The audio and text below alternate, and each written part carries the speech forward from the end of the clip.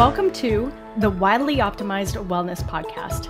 I am your host, Toréa Rodriguez, and I'm joined by the lovely co-host, Evie Tackett. Both of us are functional diagnostic nutrition practitioners, and we love working with women from all over the world through our virtual programs, helping women not only feel better, but actually achieve that vibrant, no-holds-barred version of themselves they've been missing for a long time.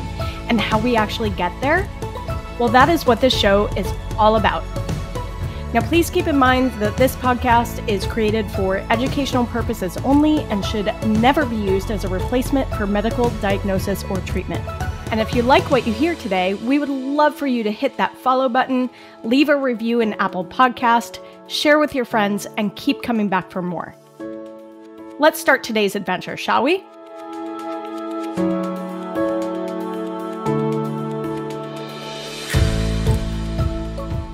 Hi, everyone. Welcome back to the Wildly Optimized Wellness Podcast. Toréa and I are super excited for this one. And I'm really excited because I get to kind of lead this one with asking Toréa some questions about something that I utilize and we've had clients utilize and just, the public utilize. And I think it was a really great time for us to talk about this because it does encompass a lot of the principles that we've talked about on this podcast in general. But I wanted to dive deeper with Toréa of what the story is behind this particular product and, this experience that she has curated for people. So, Toréa, I want to talk about the Wellness Optimizing Journal that you created. Exciting. I'm excited to talk about it. Thank you. Yeah, I'm excited for you to talk more publicly about it. Not many people know about it and they need to. So this is definitely the start of hey, this thing exists. You need it in your life. It's very powerful. It's literally life-changing. And it's such a good resource that a lot of people are looking for something like this. But I don't want to talk about it because I didn't do it. I want you to share, why did you decide to create it? And just, I guess, start with what is it and why did you decide to create this journal? Yeah. So what is it? It's called the Wellness Optimizing Journal. What is it? It's not really a journal. It's not really a planner either. It's a lot of self-discovery, really. And so for those on the video, I've got it here in my hot little hands and you can see and Evie's got even a prototype copy. Look at that. Yeah, that's OG. You could probably sell that at a bookstore for a lot of money. Totally kidding. My writing's all in it. My Don't private sell it thoughts. In a bookstore. Yeah. Never mind. Scratch that. So the story behind this is I always wanted a way to develop new habits, have a systematic way of looking at things when it came to my own health and wellness. And so over the years, I have put together different techniques and tools to be able to do that. And I had previously used a journal called the Best Self Journal. And that was kind of an inspiration because using the Best Self Journal, they designed it as a 13-week process where you took a quarter of the year and you would plan out what your goals were. You would break them down into action steps, and then they would have these daily pages to help you actualize, okay, what are the micro actions that lead into those actions to get to those goals and that kind of thing. And I love that concept of having 13 weeks to really set out at a particular goal and look at where we want to accomplish or what we want to accomplish in our wellness over that period of time. Because a lot of clients that you and I work with come to us and they've got a lot going on. And sometimes it can be a little bit overwhelming to think, oh, I got to change my diet and I got to change my sleep. And now I have to detox my home. And what does that entail? And all of those things can be really overwhelming and daunting. And so if we were able to break it down into an easier way of doing it in a shorter period of time, how could we make that process easy? And how could we customize it for what we needed? And I would say that, it turned into way more than just action steps and goals. That's where it started, the concept started. But then I started to incorporate some of the mindset and the identity and some of the spiritual work that I've been trained in. And so what got created is what's called the Wellness Optimizing Journal. And it literally is that. It's a 13-week experience for somebody to go through to identify what it is that they want to work on in their wellness and how they can establish the habits and the identity and the beliefs and the thoughts and all of those things that go along with it, as well as, track their meal plans and their exercise plans and things like that. So it's got a lot power packed into it. And so for those who are not on the video, this thing is a good inch thick hardbound companion. So it's a little hefty, but that's how that came to be. Well, I think, because I remember when you were making it, you're like, what do you think? Should it be hardbound? Hardback? Should it be paperback? And I actually like that it is more of a book because it feels more like a book because it's more sturdy. And so 13 weeks, you might be traveling at that point, or you want to feel like it's something that's durable. So I actually like that it's built like this because it almost feels more sacred to me too. Of you're opening up this thing that's holding all these goals and these visions and this progress, and it's amazing. So I actually like that component of it. But can you explain how is this laid out? Because when you do look at it, the pages are color coded, but how do you have this laid out? What is this experience supposed to be like for people in the 13 weeks? Yeah, so great question. So in the very beginning of it, we have what's called a wellness assessment, and there's guidance pages throughout the journal to help you use it. But that assessment kind of breaks down. I'll show a picture here on the video, but it breaks down these different areas of wellness that I felt were really important. So it's not just about nourishing, hydration, sleep, etc. It's also about our breath, our circadian rhythm. It's about our quiet time, our joy that we have in our life, all of those things. And by doing the assessment wheel, we color it in, and we identify some of the areas that might need more support or might need more work. So it's a way to help somebody break down their wellness goals in terms of identifying what might be currently not getting as much attention as it might need. And then also writing out a vision of what is life going to look like after the 13 weeks? What am I going to accomplish? Because you and I both know that anything that we set our minds out to achieve or accomplish, if we don't have a clear vision of what that looks like, it's going to be really hard to understand what stepping stones we need to put into place. So that's important that we start there. And then from there, breaking that into 3 separate goals. So the journal has that broken into 3 separate goals so that you can have a monthly focus. So each month has its own focus of, for example, I want to incorporate breath work. Breath work was an area that, showed up on my assessment wheel. And so if I want to incorporate breath work, it's not going to be as simple as just sitting down and doing breath work each day. I might have to learn a couple techniques. I might have to try certain things. I might have to experiment with different times of the day. I might be getting interrupted by my kids while I'm doing breath work. I might have to, change things around. And so using that monthly goal as a way to have that particular focus.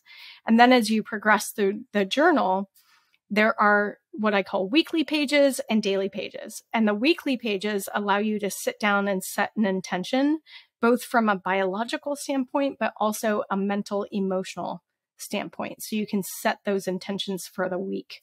There's some space if you're a planner, right? There's some space to figure out when you're going to do your meal planning or when you're going to do your movement.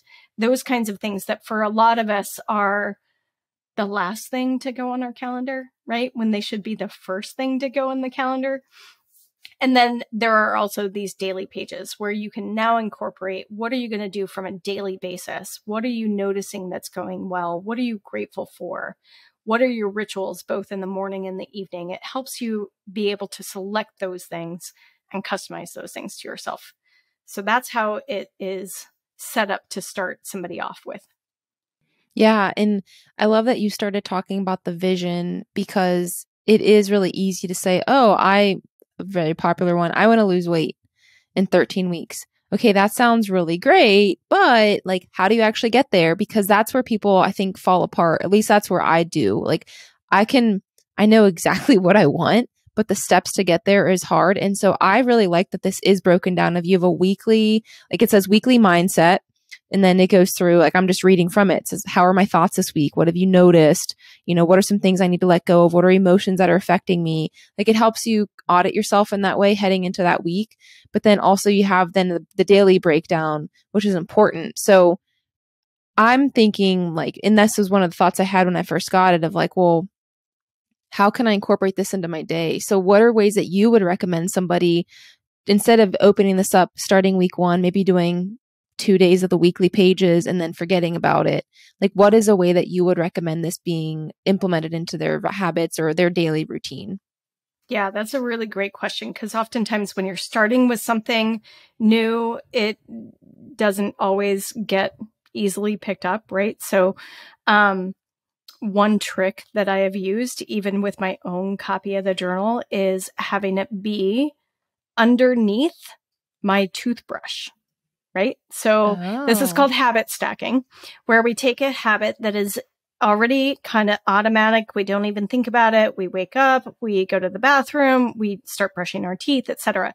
But because it is underneath the toothbrush, that's kind of weird in a sense, right? It's a pattern interrupt. It's intentionally weird because I want to remind myself, oh yeah, I want to sit down and fill out one of the pages, or I want to sit down and fill out the assessment wheel, whatever that intention is for you on that day. But taking a small habit of, brushing my teeth, I can literally flip it open and start thinking about how I would be filling it out as I'm working on my 30-second quadrants in my mouth, right? And then once I'm done, I literally will take the pen, sit on the bathroom floor. This is how I do it. Sit on the bathroom floor. It's not very, grandiose or whatever. I don't have, okay, here's the reality. I'm on the bathroom floor, you guys. I don't have candles out. I don't have soft music playing. I don't have my, yoga, like little pad that I sit on, right? Yeah. None of that. I'm literally on the bathroom floor and I'm giving myself, okay, 5 minutes and I'm just going to write it out. And that's how I start a brand new habit with something like this. And given that it's got extra sections in terms of, the vision piece or setting out the monthly goals, that kind of thing, sometimes I'll set aside time on a particular day of the week. It might be Sunday for some people. Sunday doesn't work out. It's already packed with stuff. So it might be a Wednesday evening. Like, just pick a random day where you're giving yourself the time and the grace to be able to sit down and sort through that. And what's cool about the way that this is designed is you don't have to do the vision or the assessment or the goals to start with. You literally can open it up to a daily page and just start using it. Yeah. And it's my intention that you don't fill out every single prompt either. You just fill out what's calling to you in that moment.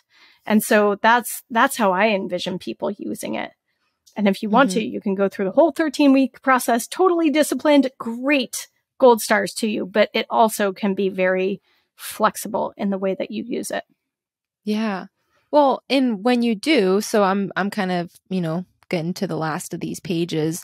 So you have the weekly pages, you have the daily pages, but there's also other sections of this as well that you didn't bring up. Like, we see like we see the daily pages, like gratitude, things like that. But then let's say you do get to the end of it. Yeah. And you're like, okay, great.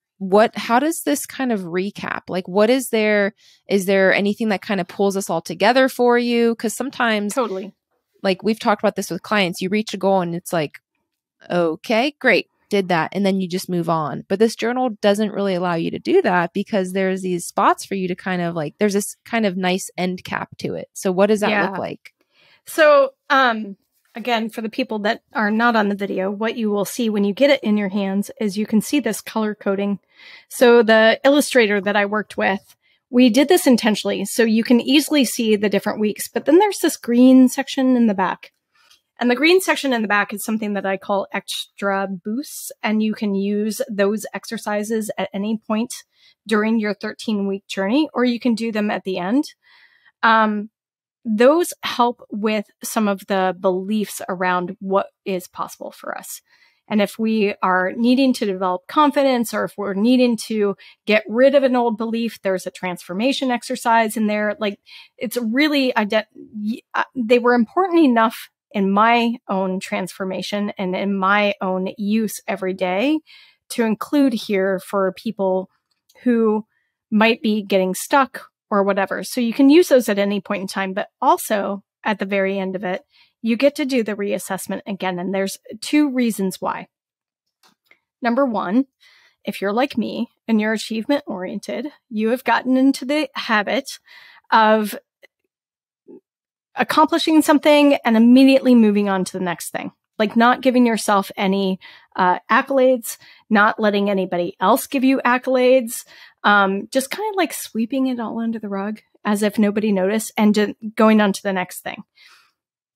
That's great, but it also, like, we want to make sure that people are celebrating themselves, because this is a big deal. Like, if you're going to work on your wellness, or if you're going to work on any goal in life, it's a big deal that you're accomplishing these things. So having some time to just celebrate that and reflect, like, reflection is a very, not oftenly used, but a very valuable exercise to do for yourself, so that you can reflect and see what's worked, what hasn't worked, etc.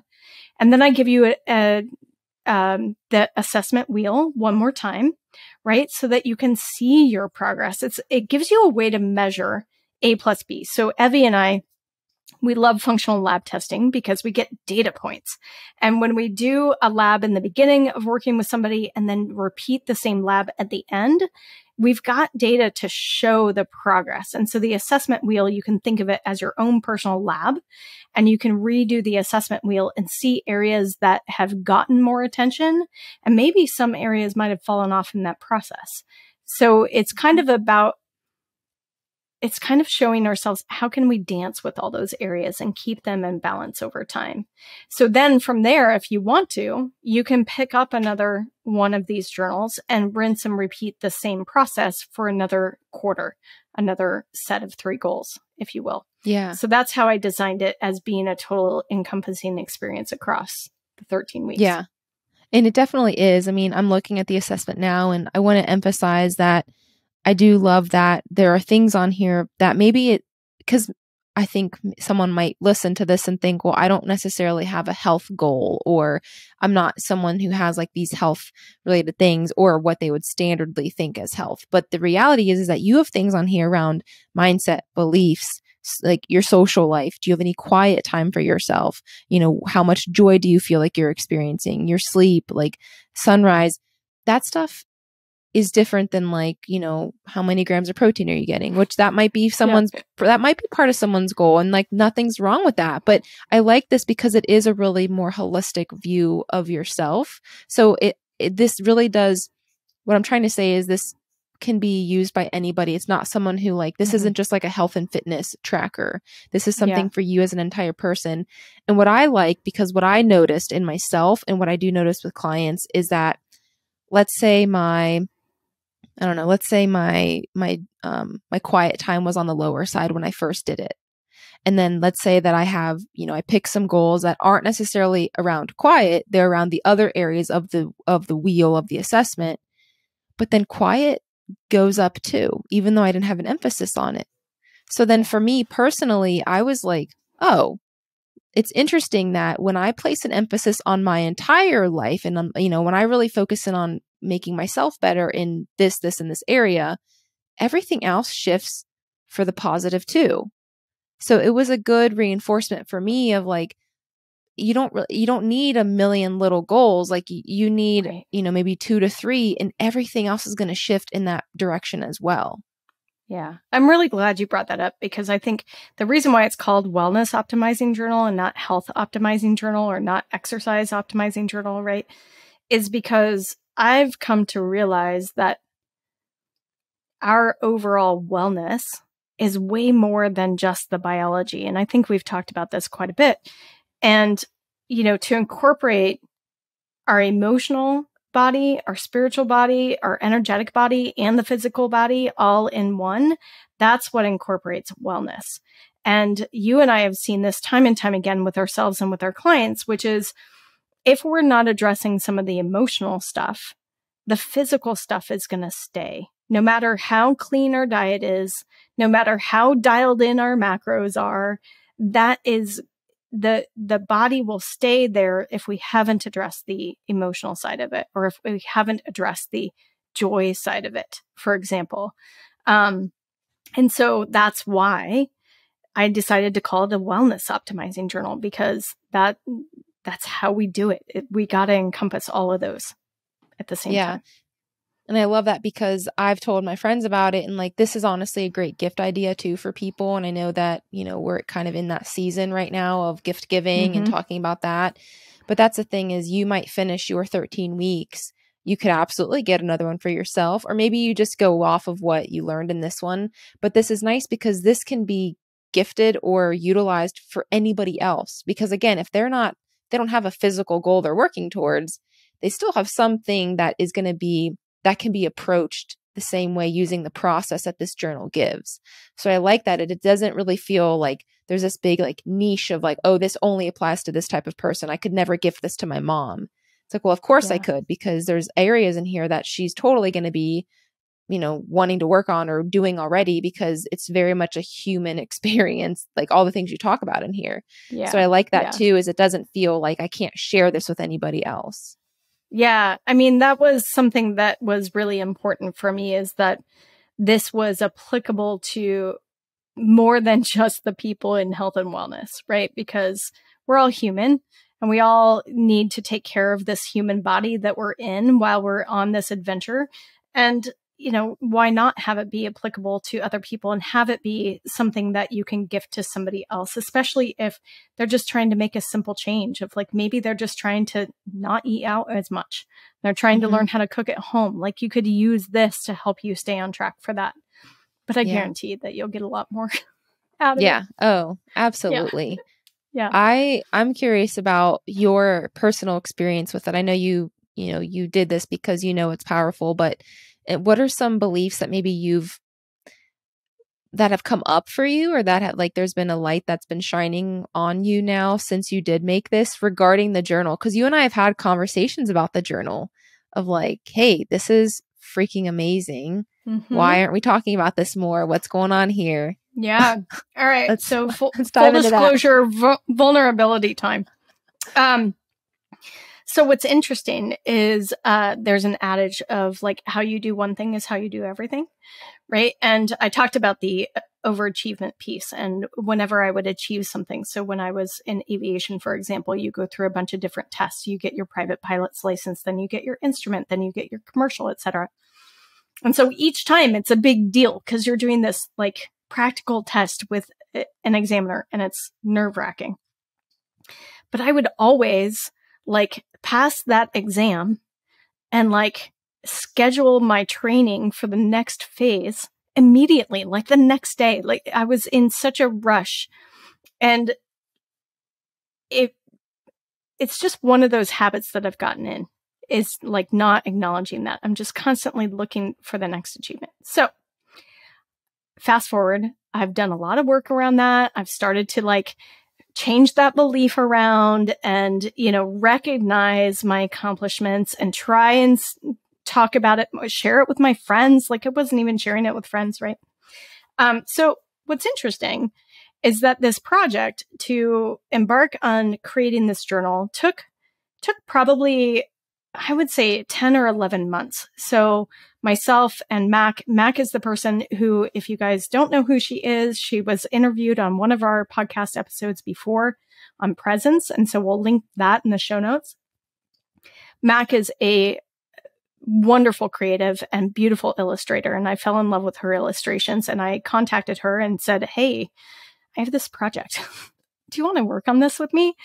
And we did. And so one of the things that is so lovely about this is that it's got these beautiful illustrations all throughout. But that process of developing this took 10 or 11 months. And lo and behold, it's ready to go. People can buy it. And what do? I start working on the next project. Like, I stumbled straight into that old belief pattern, which I laugh at because, of course, this is what the brain does. It likes to go down that path of least resistance and do the things that we're used to doing. So This episode today is me actively working on changing that programming and that patterning within myself and letting people know about it. Because if they don't know about it, they're not going to get the benefit of it. So I got to talk about it. And Abby likes to remind me, I got to talk about it more than one time.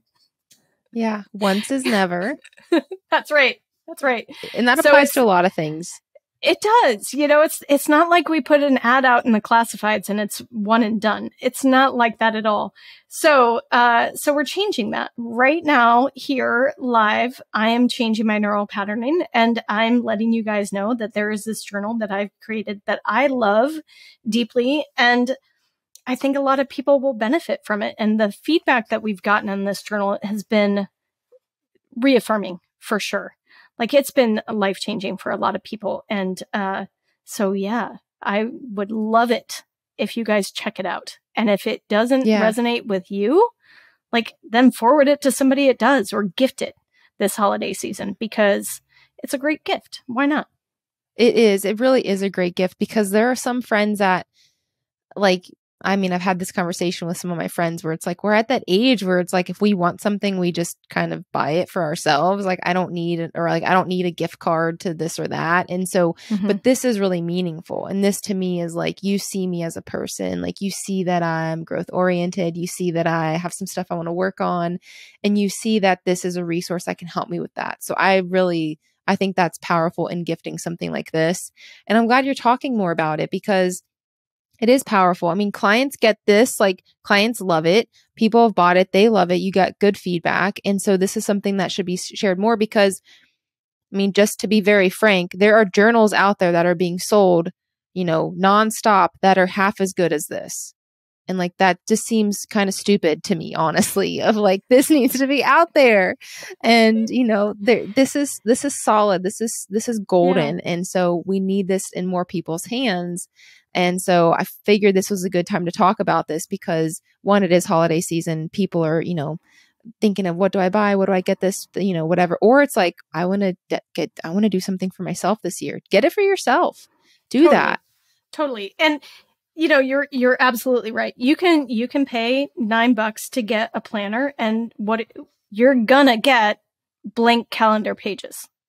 This is not blank calendar pages. This is, what did we end up with? 333 pages of pretty amazing stuff, right? And so I think don't let the size intimidate you because the daily pages are repeated. So yeah, it's not like you're getting in there and it's like a little tiny font. Like this is beautiful. No. There's space, like you can doodle. Like it's one of those things. Yeah. Yeah. That's really the point is that you can use this however you want. You can flow through it however you want. And if you need structure, the structure is there.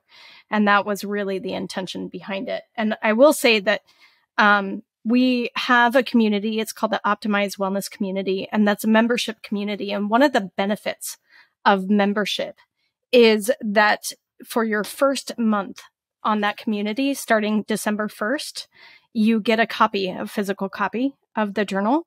And what else is really cool is part of that community, you get the course. There's a video course that is accompanying to this to go a little bit deeper for you.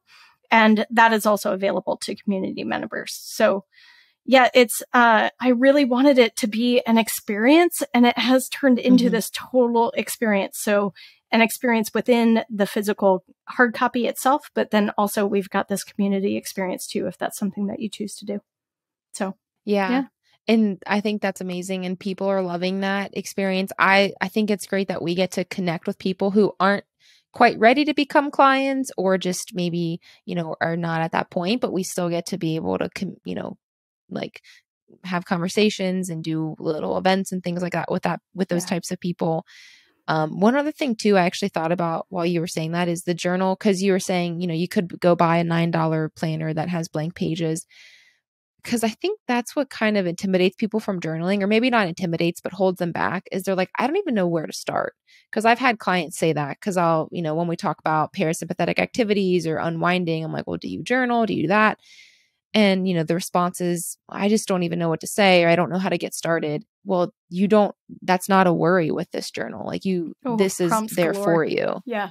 Yeah. Like you don't have so many questions in the journal and prompts for you to think about that you don't have to worry about what to write. You can just mull on the question while you're brushing your teeth. Right. And then you can just write it down once you've thought through it as you're brushing your teeth. At least that's how I do it. So, yeah, it's less daunting because it's not like, okay, well, I'm going to journal tonight. Let me think of what I'm going to need to journal. It's like, no, let me just open up the book. The book tells me what to journal. And that actually then spirals into, oh, well, I didn't realize I felt this way, or, oh, maybe I should address that. Or so it's nice to have that too, of something that you're not necessarily having to think of on your own. Yeah. Cool. Yeah. So thank you so much for prompting me to talk a little bit more about this and start to raise some awareness. And I'm excited to have more people get this in their hands and hear what their experience has been, because that ultimately was the intent and purpose. So here we are.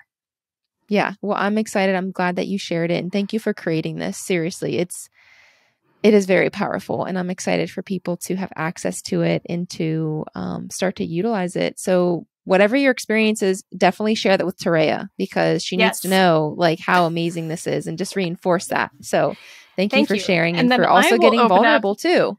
Yeah, you're welcome. And then if you share that with me, I promise you, I will open it up to my version of the brag book exercise that's in here and add it to that. So yeah, that's awesome. It goes full circle, you guys. It totally goes full circle. It's really cool. So yes. All right. So Toréa will be adding the link to purchase this, link of how to check this out and access this journal. And then again, if you have any questions, if you want to hear what my experience has been, feel free to message me. Or if you want to talk to Toréa directly about it, do that. But again, thank you, Toréa. Yeah. And thanks to everyone for listening. Feel free to share this episode with anyone that you think could be benefited from learning about the journal, or just hearing more about Toréa's process in creating this. And we will all talk to you in the next episode. Sounds good. See ya.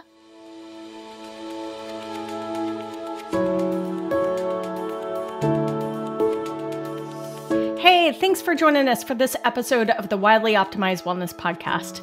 If you are ready to dig deeper into your health, stop playing the whack-a-symptom game, start testing to get better guidance, you can find more about Toréa at torearodriguez.com, and you can find Evie at holisticallyrestored.com. Want a peek into what it's like to work with us? Come join us at our Optimized Wellness community. You can find the invitation link in the show notes below. And if you have a question for the show, you can submit your question under the podcast section of torearodriguez.com. Finally, if you found something helpful in this episode, don't forget to leave a review, hit that follow button, or share it with a friend. They're going to love that you thought of them. Until next time, see you outside.